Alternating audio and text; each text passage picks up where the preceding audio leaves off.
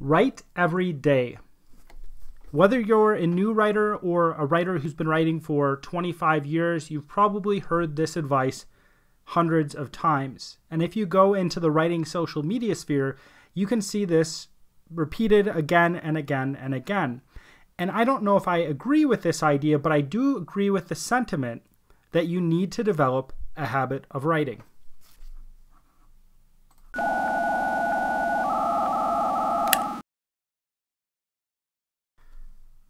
Welcome to How to Write Good. I am your host, Daniel Poppie. You can find out more about me at danielpoppie.com. If it is your first time here, How to Write Good is a writing podcast that seeks to find principles and advice that can be applied across a broad range of writing situations. If you've been here before, don't forget to subscribe, hit that like button below, and share.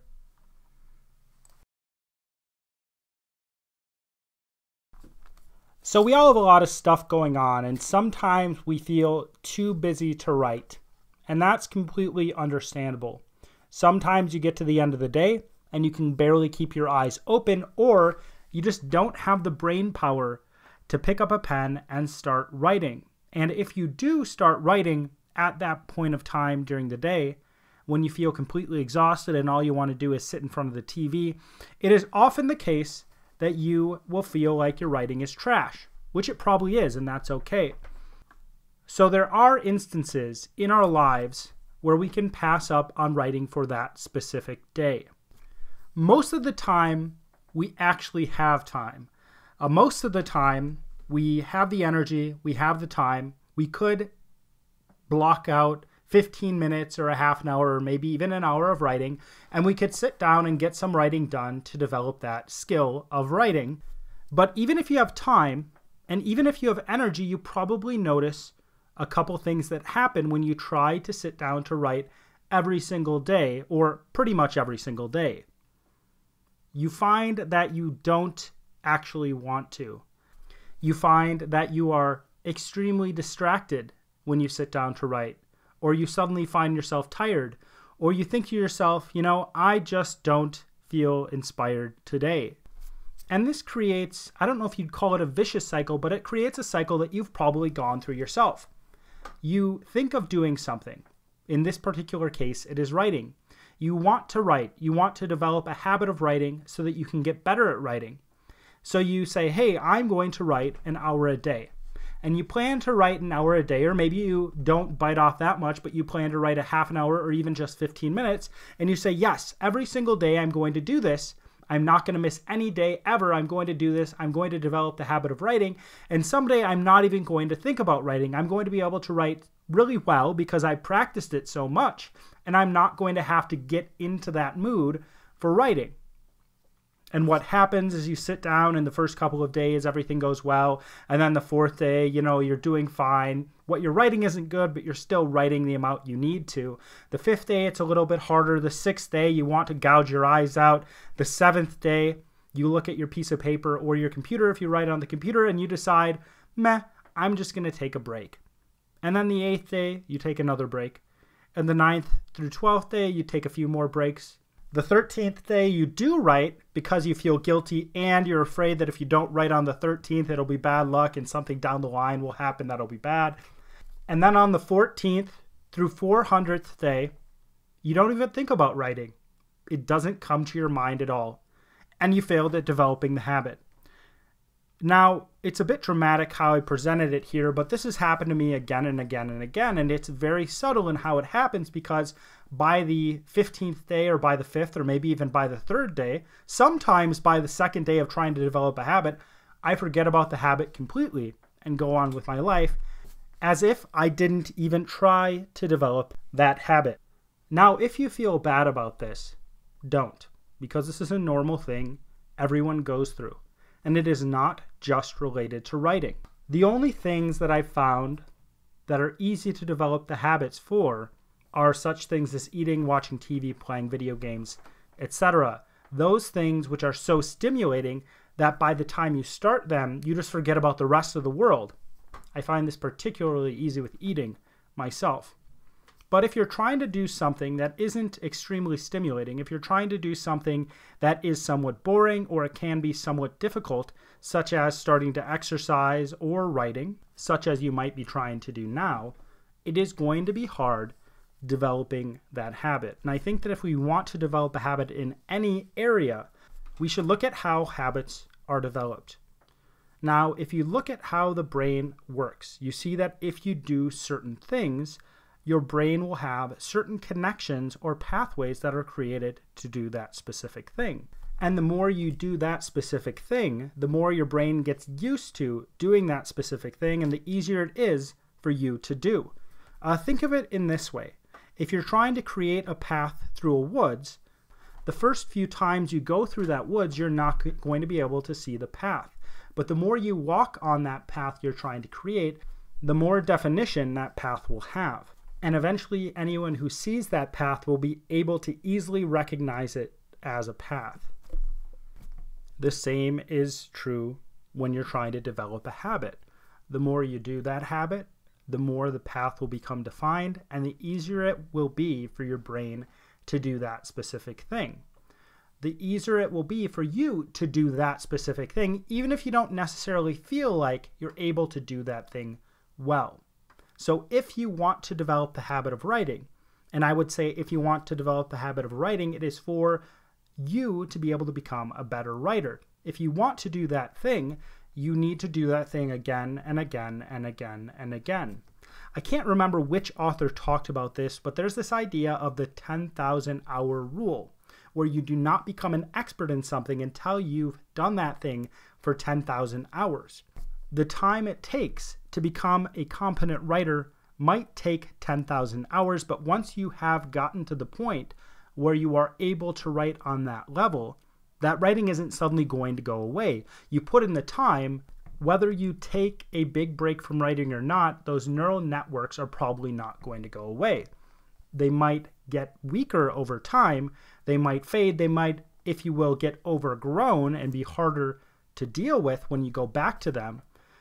But it is probably not going to go away, especially if you put in those 10,000 hours.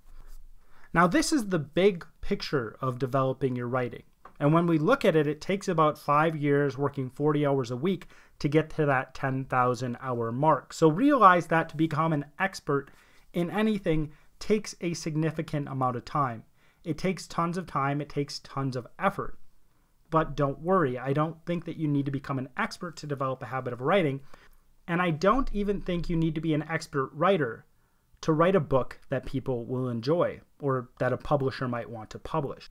The reason I am talking about habits on this level, and the reason I'm talking about the 10,000 hours it takes to become an expert, is so that you can see the basic building blocks of what gets you to the point of building the habit of writing. Now, here are 5 tips that I think you can use to actually develop that habit of writing. These are 5 tips you can take, you can apply in your daily writing, and these can bring you to the point where that writing becomes something you do naturally, that writing becomes something you do without thinking. Instead of having to force yourself to sit down and write, I think these will help you get to that point where you don't have to force yourself to sit down and write, but you'll just think, oh, it is my time to write, and I enjoy writing, so I'm going to go and do it. My first tip is that you should write short. You should write super short. You should think of writing something that is short and write even shorter. The reason why I say this is because oftentimes when we want to develop habits, we start with something that is very difficult to do. But one of the main goals of sitting down and writing to develop a habit is actually getting in the habit of doing that thing every single day or almost every single day. If you were going to learn anything, you wouldn't start out with the hardest thing in that specific discipline. You would start out with something easy and you would work your way up to something more and more difficult. If you wanted to learn how to repair an engine, you would not start with the most complex engine you could find. You'd probably start with a smaller engine. You'd learn the basics of fixing that smaller engine, and then you'd slowly work your way up to more and more complex things. And this is how we learn pretty much anything. We start with something easy, and then we build up to something hard. Now you might be thinking, but I'm good enough that I can write longer things. I can write things that are far more complex than the average person. But when you write anything longer, when you write a whole book or you write a whole series of books, most writers are going to tell you that they write those over a period of time, and they actually have to write it day in and day out, sometimes over years.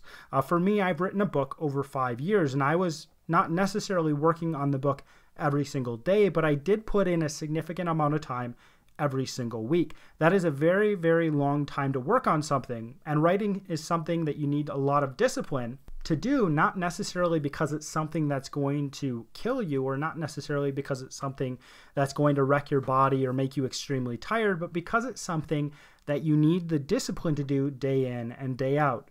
So when you are developing that habit of writing every single day, make it short so that it's not something daunting that you have to walk into, because right now you are just trying to lay that good path. You're not trying to run a marathon on it. My second tip is that you should time yourself. I say that you should time yourself because one thing that gets in the way of people not being able to write every single day, or having writer's block or different things like that, is that they try to fit as much writing into one day as possible. As I said in my last tip, writing is a marathon. Writing is a super marathon or an ultra marathon or whatever they're called. Writing is a marathon. It's not a sprint. It's something that can take you a decade in some cases. Sometimes it takes a week to write a book. Sometimes it takes 10 years or even more. Sometimes you never even finish that book. And what you do when you time yourself is you put a limit on your writing. You subconsciously tell yourself, or you tell your subconscious, that you can only write this amount of time and will have tomorrow to write more. This also stops you from taking all your ideas one day and throwing them on the paper. Because in a lot of cases, you need those ideas to germinate overnight so that you have more ideas to work with. My third tip is that you should expect to only finish a paragraph. This does not mean you should write short. This means that when you are writing, you are focused on a single paragraph at a time. I have another episode about this idea that you should write in paragraphs, and you can check it out here or down below if you want to see that or want to listen to it. But you should write in a paragraph. Instead of thinking, oh, I'm going to write a whole chapter today, or instead of thinking, I'm going to write this long scene, this huge complex scene, think about writing the paragraph you're on. Forget about the other paragraphs around the one you are writing, because only the paragraph you are writing at that specific time is the one you need to worry about. When you get to the end of the paragraph, you can go to the next paragraph and work on that one.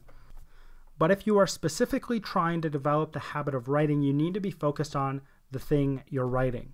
You need to have a singular focus, and it's probably not going to come right away, but actually focusing on a single thing, the paragraph, is going to help you get there faster. When you are trying to develop the habit of writing every single day, do not strive for excellence. This is my fourth tip. Do not strive for excellence. I'll say it again. Do not strive for excellence. Try to be competent.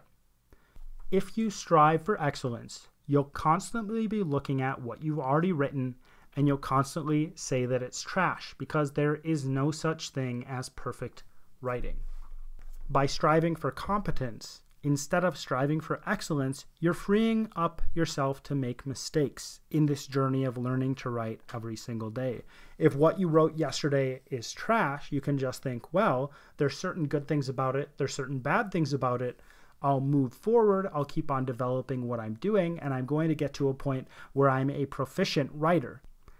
This does not mean that you cannot be an excellent writer, but if you're trying to develop something like a habit of writing every single day, or writing pretty much every single day, the idea that you're going to be an excellent writer every single day is, I don't want to be mean and say that it's laughable, but that might be the actual term I should use. It might be laughable to say that you are going to be an excellent writer every single day, especially when you've just started to develop the habit of writing. My final tip is that you should do your writing in isolation. This has multiple layers. First, you should try to be alone and away from distractions as you're developing the habit of writing.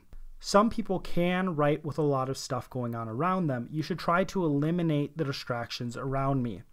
I realize in some cases having silence around you is a distraction, so you should find the thing that is going to allow you to zone out of the world and hone in on the writing you're actually doing.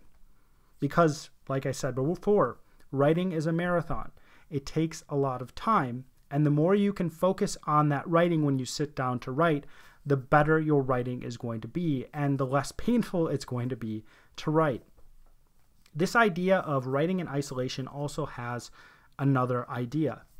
And this is ironic in some ways, but I think that you should try to not take the advice of other writers as you're developing the habit of writing. The reason why I say this is because I haven't met a writer that isn't extremely critical of their own work. And when you have other voices coming in and saying that you should do this or that, you suddenly look at your work and you say, well, I'm not doing that thing. There are times when you should look at the advice of other writers. I think it's good to get outside feedback, but if you are trying to develop that initial habit and get to the point where you're writing every single day with ease, I do not think you should try to be bringing in other people's advice. And again, I realize that's a bit of an ironic statement because I am giving you advice about writing. But my last piece of writing advice, like I said, do it in isolation. Do not listen to those other voices as you're writing. Just put the words down on the paper and write as you think you should write. If you enjoyed this, you're probably wondering how you can support me. Well, you can actually do two simple things. Follow the first link below to grab a copy of my book, and then follow the second link and sign up for my newsletter. It's that simple. Those two things will mean the world to me and give me more time to write books and create content for you. As always, my name is Daniel Poppie, and this is How to Write Good.